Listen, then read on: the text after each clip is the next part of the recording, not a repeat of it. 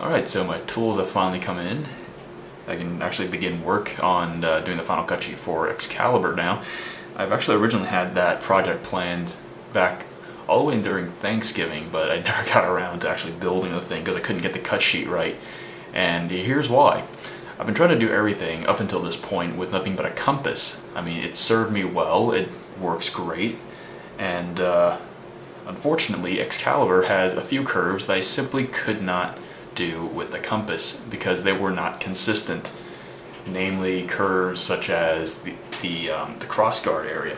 That was not a consistent curve, so using a compass was out of the question. In fact, the original cut sheet looks something like this. It was all dimensioned and everything, and sizing wise it was pretty bad, so I ended up scrapping this whole thing, and we'll be doing a redesign using these tools. These are French curve tools. As you can see, they all come in different shapes, sizes, and grips apparently.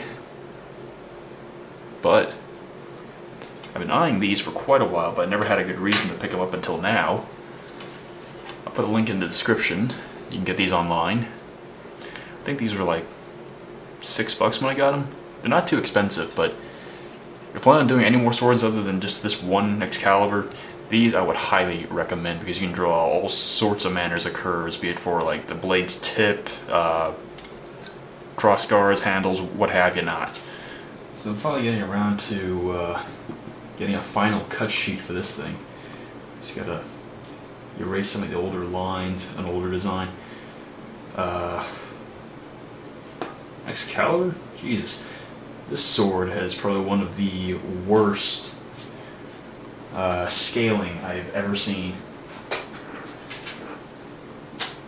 And I've accidentally erased a line I wanted. Crap. But to give you an idea how much of a headache this sword has been, this is actually the third redesign, and I've been working on this thing since the beginning of December.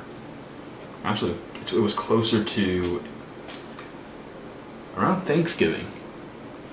Around the last week of November-ish, so I really started working on this thing. And crap, I do not remember which edge I used for this. I think it may have been this one. But yeah. Curve tools. Very, very helpful. But yeah. Blade, handle, that's finally been designed. I went with the novel's depiction of the Excaliber instead, mostly because of that flail thing the anime has going on the side. I was not a huge fan of that. Just made it look overly clunky, I guess. It just doesn't have that slim, sharp blade feel. It just looks like, you know, here's a slab of metal painted whatever color. It's a fairly large jump from where we last were to this point in the build. Most of this has been paneled. Although, what I want to discuss is sections like these, where you can't lay it flat against a cutting surface. Now, there's a lot of ways you can do this. One way would be to build just a small cutting surface underneath here and just hold it up against that and take your knife and cut it. Or the other method that I prefer to use, it's a bit more dangerous, therefore I don't recommend you try this,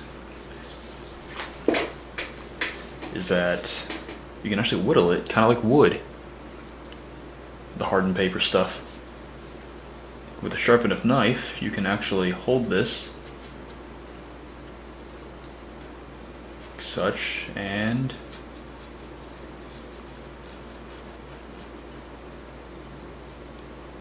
just sort of carve it like this. Though it does take quite a bit of practice so you don't actually cut your template by accident.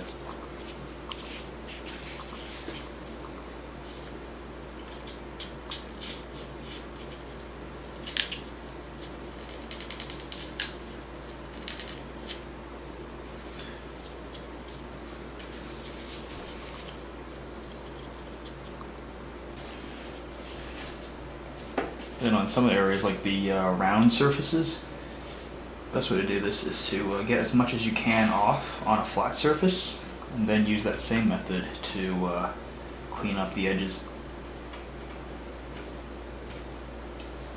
So here's what ultimately happened. I ended up scrapping the design for the sword off of the anime, mostly because I had all sorts of sizing issues and inconsistencies with that.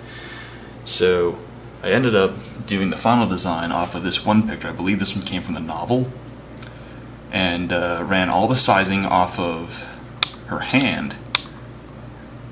Luckily, I've got someone about her size in the house, so I said, "Oh hey, hold this ruler for me."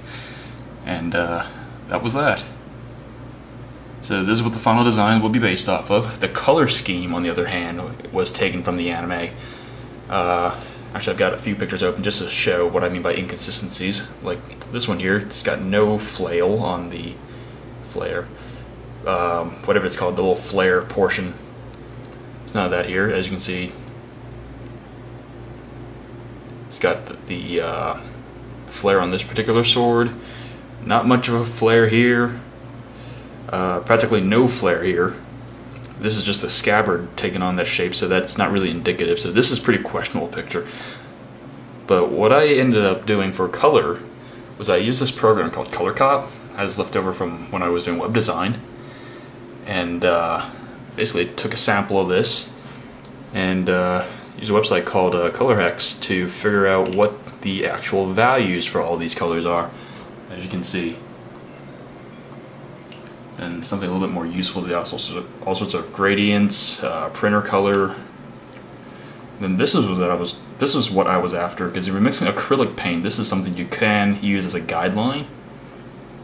And that's pretty much what I blended that color to. It is slightly off though on mine. I didn't quite get it right because it's a little more difficult to do with spray paint. But ultimately, this is what I ended up choosing to do. No red in the color though, because spray paint does not blend well with red.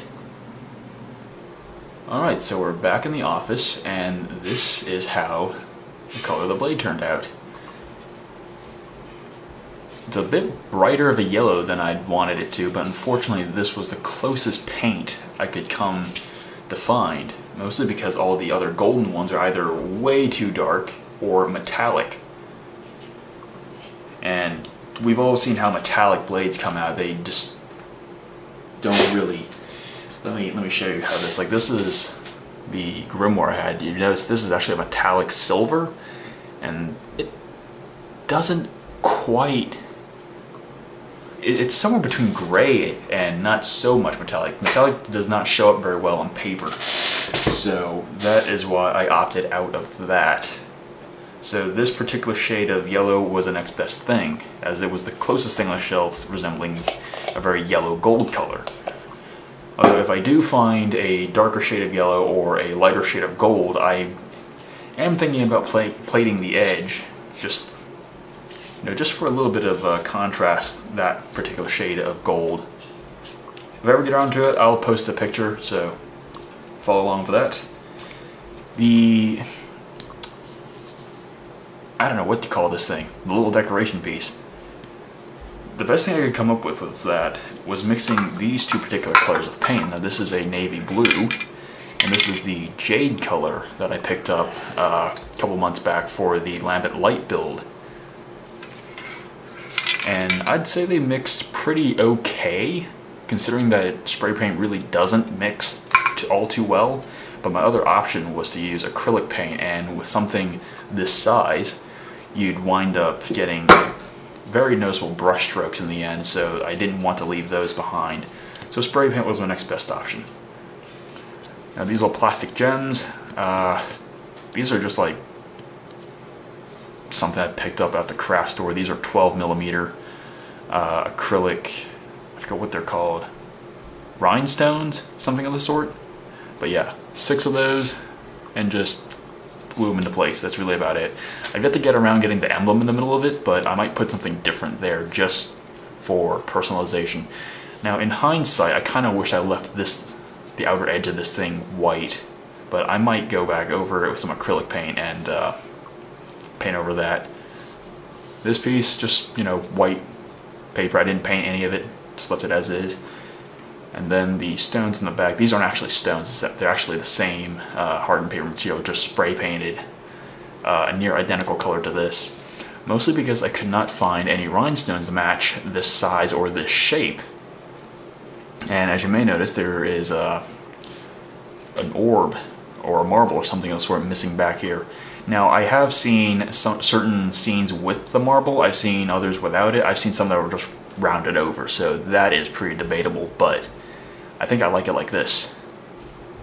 Okay, so this particular build log wasn't as long, or I guess not as many run-ins of a problem compared to some other ones, but you know, it happens from time to time. This particular sword was nothing new in concept-wise, so there wasn't really any issues other than the initial drafting stages of it.